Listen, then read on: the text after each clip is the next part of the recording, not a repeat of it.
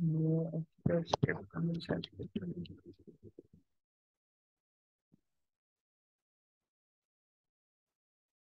और इस स्क्रिप्ट के लिए हमें ये होस्ट परमिशन चाहिए कि जिस वेबसाइट पे आप इस टैब डाटा एग्जीक्यूट स्क्रिप्ट को चलाने की कोशिश कर रहे हो उसकी भी आपके पास परमिशन होनी चाहिए।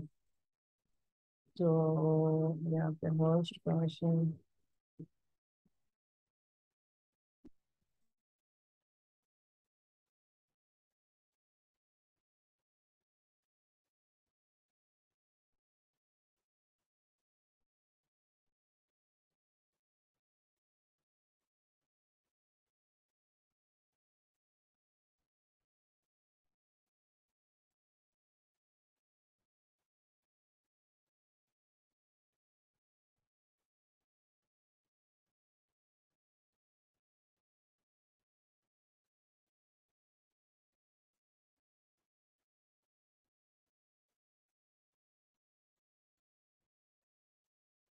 यहाँ पे कभी होस्ट परमिशन किस तरह से नहीं है।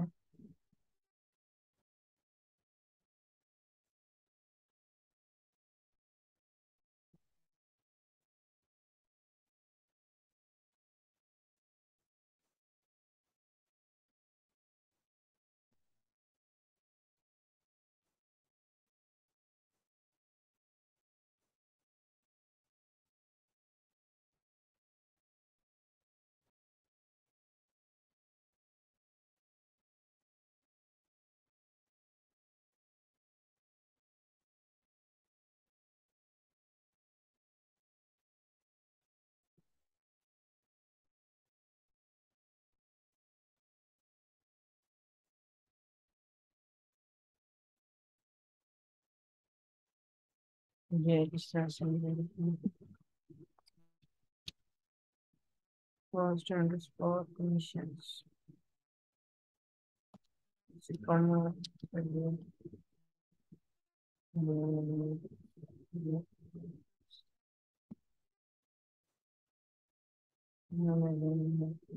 डॉट कॉम की तरफ से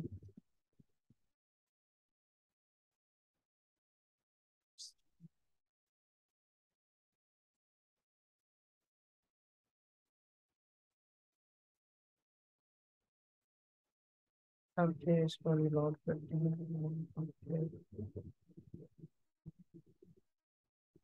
चेक करता हूँ।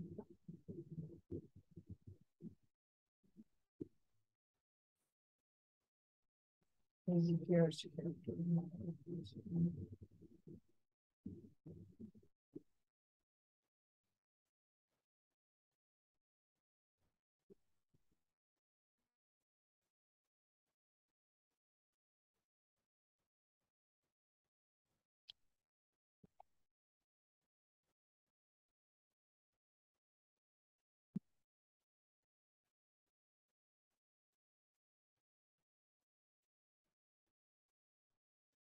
तो ये जो है ना वो सिर्फ MV2 में था। MV3 में ये फंक्शन एग्जिस्ट नहीं करता। वो replaced by scripting dot execute script.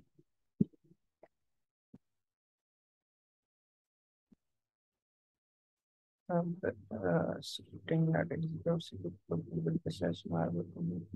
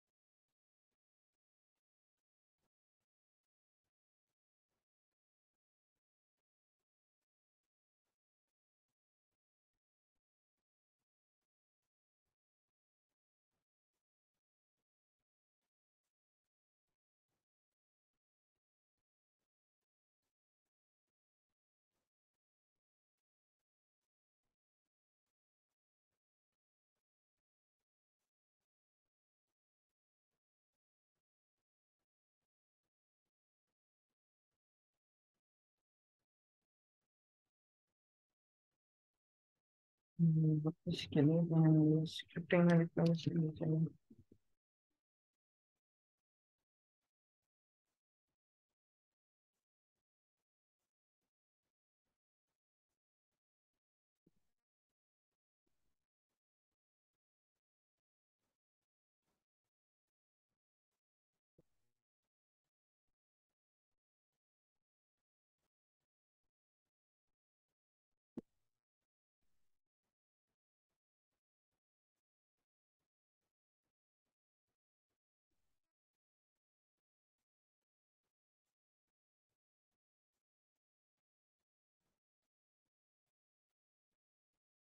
फिर इंस्पेक्ट करते हैं और देखते हैं जैसे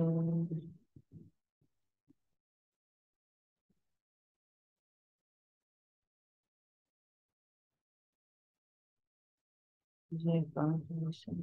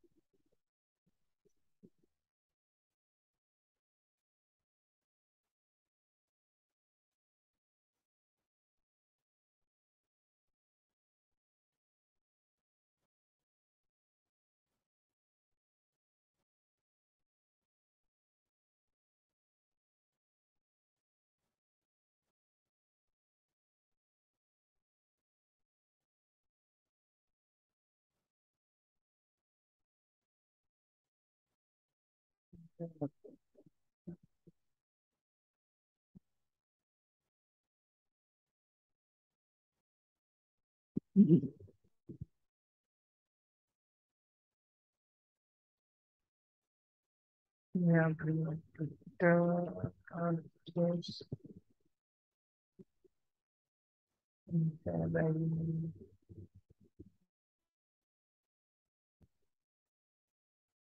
हमारे पास tabs है, यहाँ पर tabs,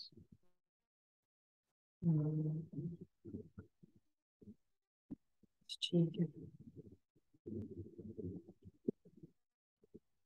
अब चलेगा।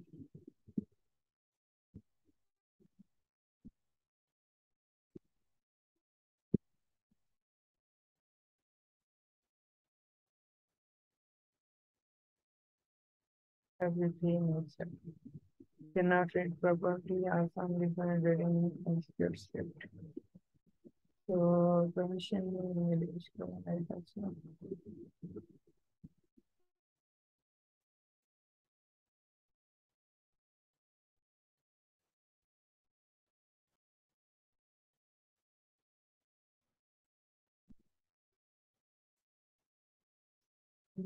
शायद पर permission चाहिए।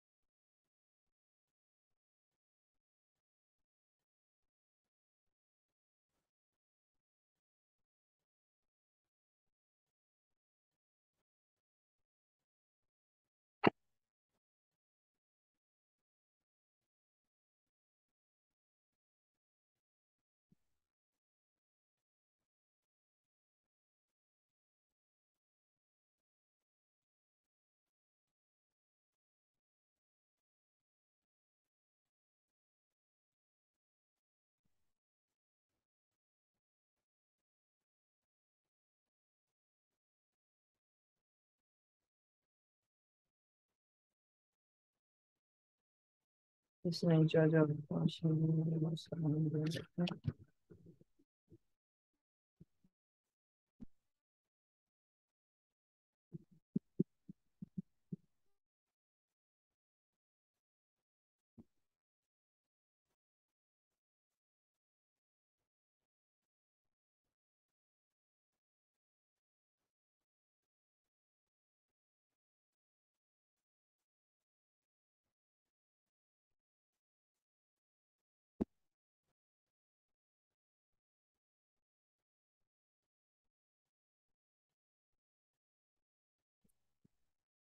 और अब भी इसको इसको करने वाला हूँ। तो स्क्रिप्टिंग ही इस कम्युनिटी।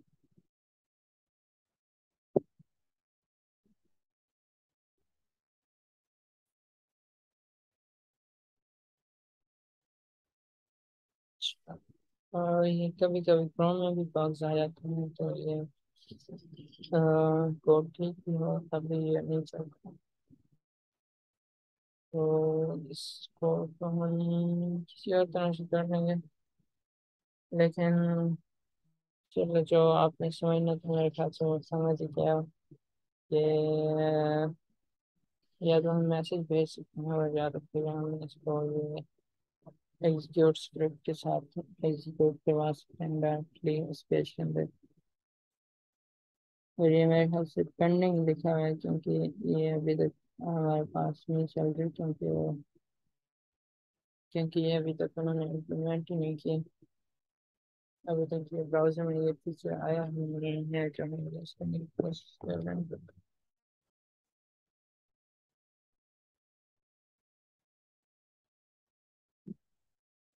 मतलब हम वही मैनिफेस्ट वर्जन 2 में कन्वर्ट करके फिर इसको वही वाला फंक्शन यूज़ करना पड़ेगा जो पहले से इसमें एग्जिस्ट करता है इस टाइम।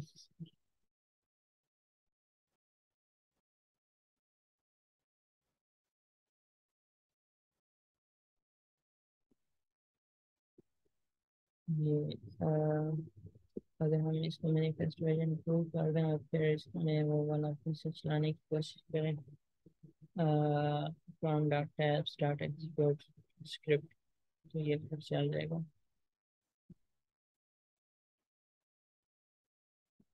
लेकिन अब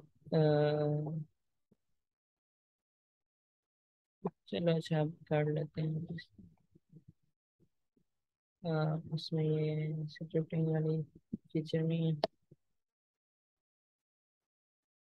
तो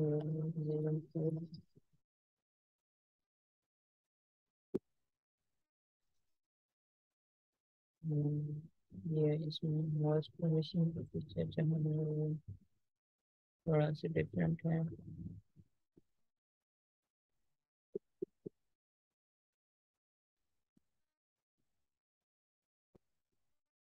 इसमें होस्ट परमिशन नहीं लिखना पड़ेगा, सिर्फ परमिशन लिखेंगे।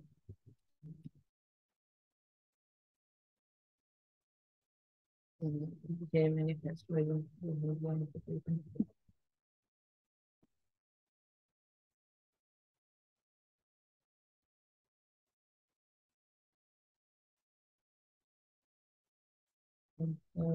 इसमें थोड़ा सा और डिफॉल्ट चेंज करना पड़ेगा। ना ये एक्शन के बजाय ब्राउजर एक्शन होता है। या एक्शन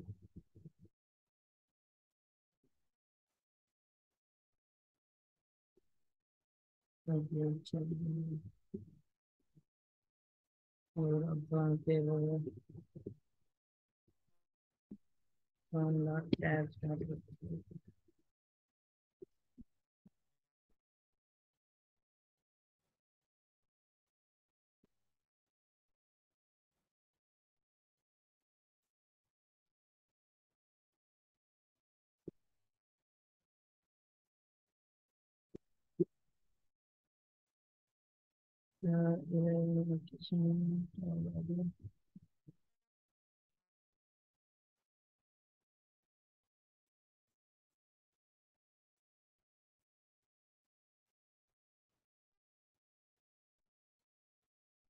वो थोड़ा डिफरेंट है और वो थोड़ा डिफरेंट है, तो कॉन्ट्रैक्ट कोर्स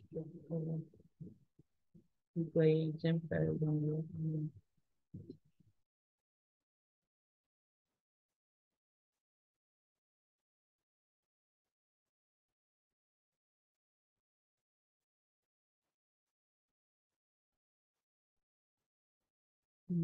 इसको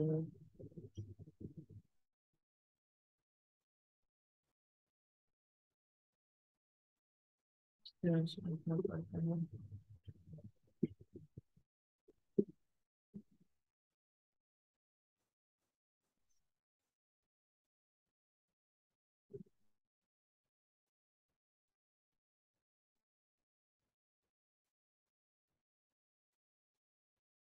फिर हमें वही कुछ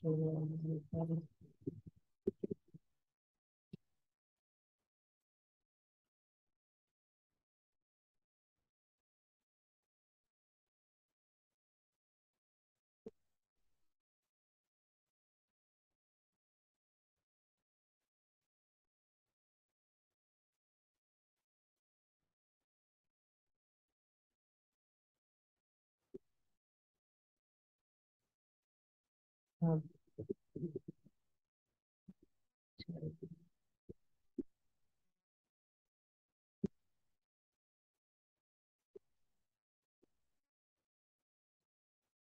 and now access content of the page.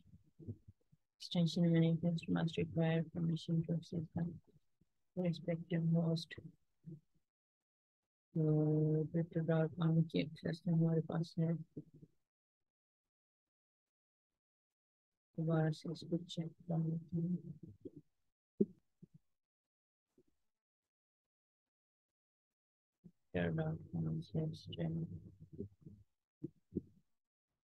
twitter.com से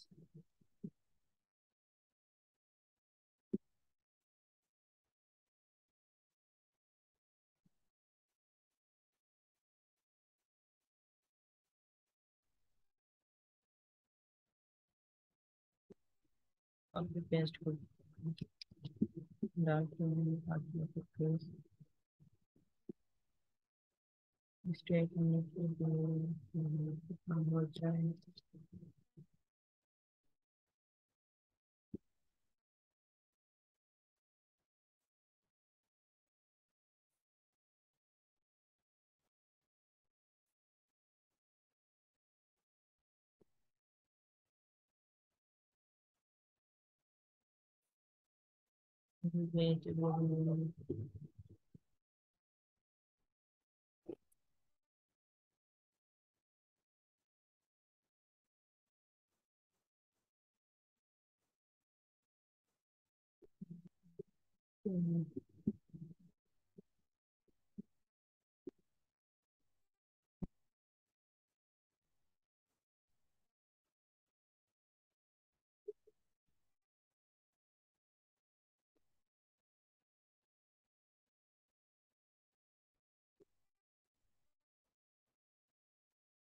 हाँ you are responsible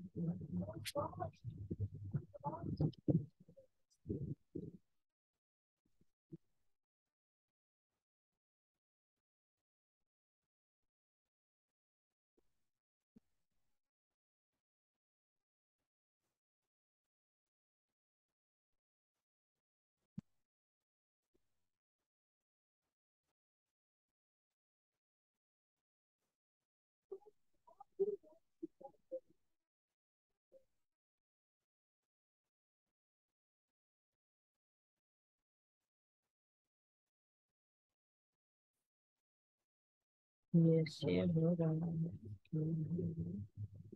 सेव तो हो रहा है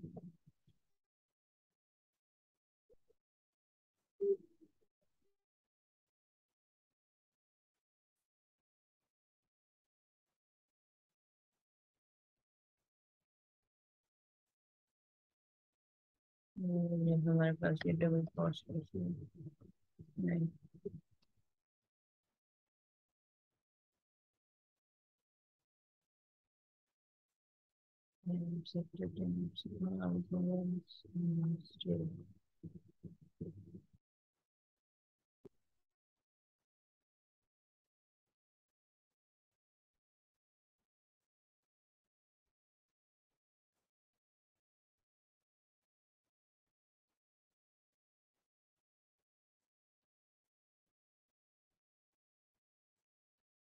नहीं टाइम तो काफी हो गया है चलो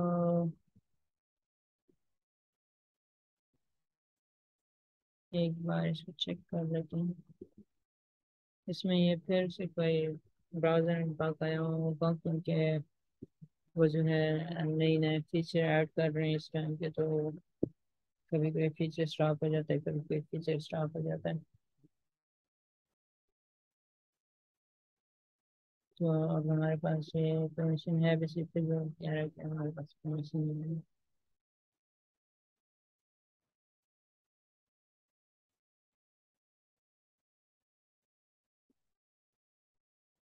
तो ये जो है ना ये फिर से ब्राउज़र पर बात दें और इसमें हमारे टैब्स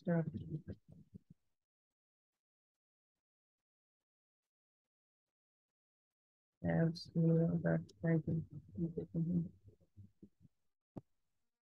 ताकि ये जो करंट टैब है उस पे ये इसको रन करें।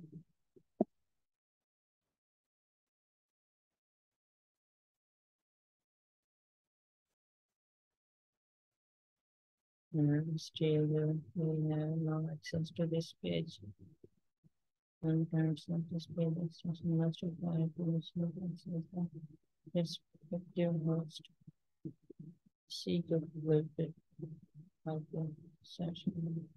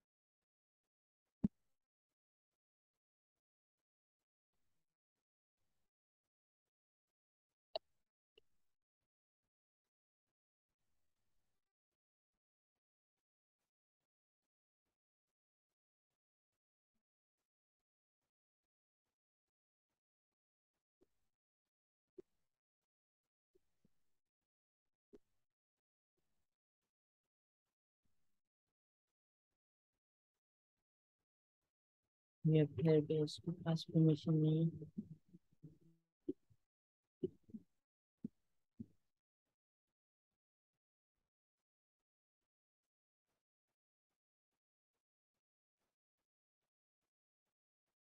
चलो बस ये ब्राउज़र का ही कोई मसला है।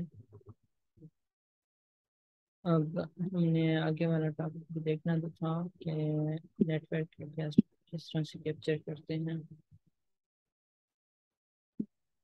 जब भी हम यहाँ पे कोई फॉलो या अनफॉलो की रिक्वेस्ट भेजते हैं तो ये जो नेटवर्क टैब है ना यहाँ पे ये एक रिक्वेस्ट जाती है।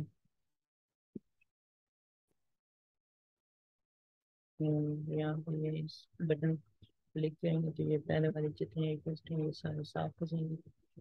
अब जो मैं भेज रहा हूँ वो फिर मुझे नजर आए। अनफॉलो ये 3 रिक्वेस्ट चली गई हैं। destroy.json, client event.json, right, destroy client event.json, ये 4 चली जा चुकी हैं।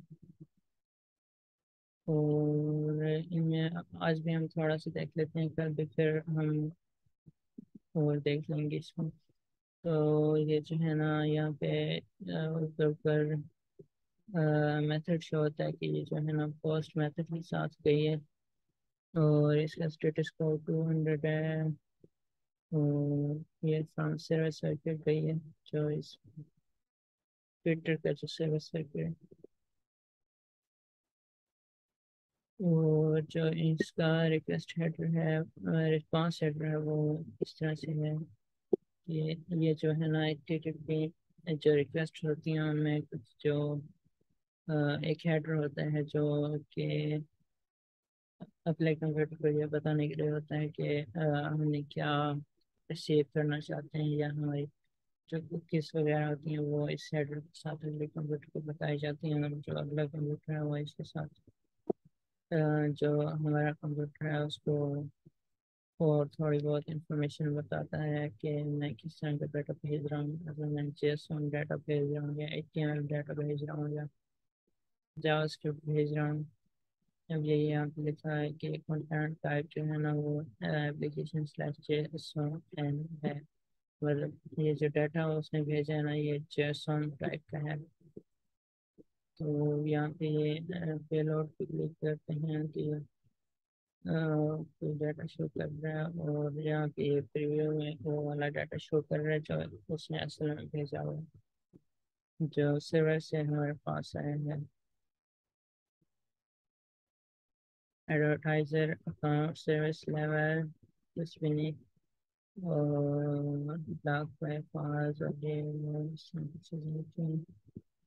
अब ये कहाँ पे लिखा हुआ है कि अनफॉलो हमने किया हुआ है, ये नेम लिखा हुआ है सॉफ्टवेयर इंजीनियरिंग इंस्टीट्यूट, उसी चीज़ का नाम लिखा है जिसको हमने अनफॉलो रिक्वेस्ट की है अभी। नॉर्मल फॉलोअर्स काउंट, और इसलिए नॉर्मल फॉलोअर्स काउंट लिखे हैं कि इस बंदे के पास फॉलोअर्स कितने हैं।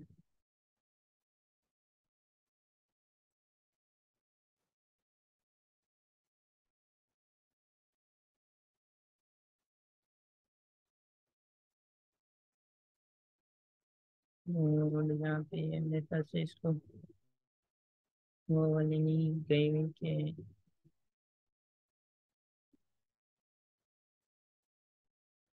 कि यहाँ पे ये जो रिस्पॉन्स है इसमें ये कुछ चीज़ें बता रहे हैं।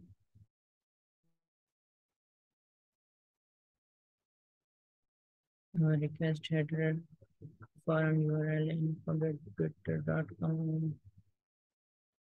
और मेरे ख्याल से यहाँ से भी इसने नहीं बताया कि हमने करना क्या है, हमने फॉलो करना है या क्या करना है। फिर इससे अगली रिक्वेस्ट को चेक कर लेते हैं।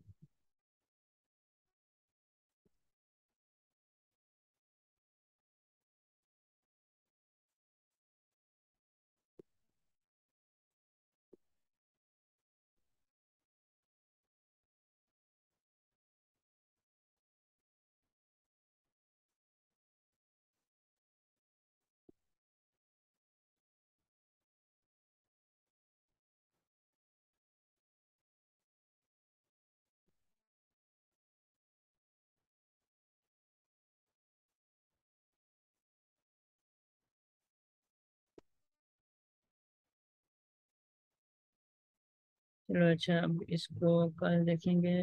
और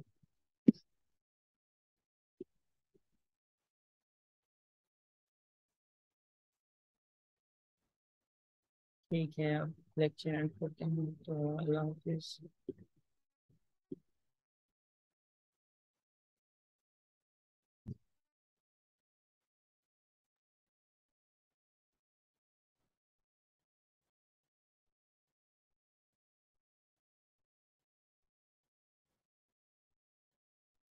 हेलो। और अच्छा, हाँ किसी ने क्वेश्चन पूछने का पूछ लिया।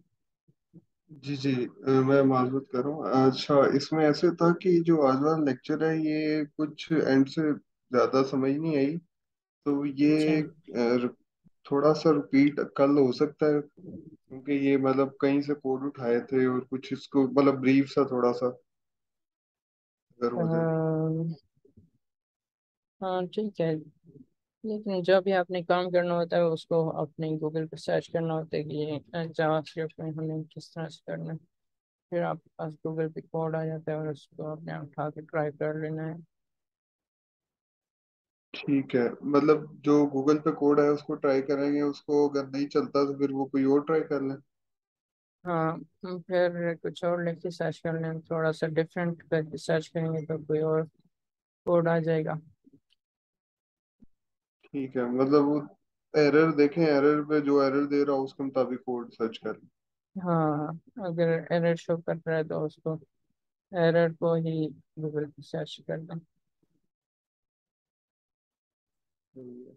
और अगर एरर शो नहीं कर रहा तो आपने जो काम करना है वो उसको लिख के सर्च करें कि ये काम हमने क्रोम एक्सटेंशन जावास्क्रिप्ट के साथ कैसे करना है।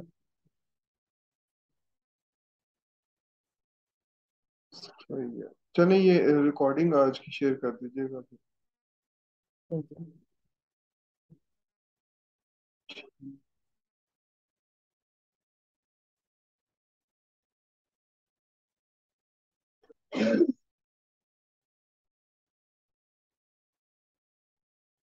ठीक है, किसी और का कोई क्वेश्चन है?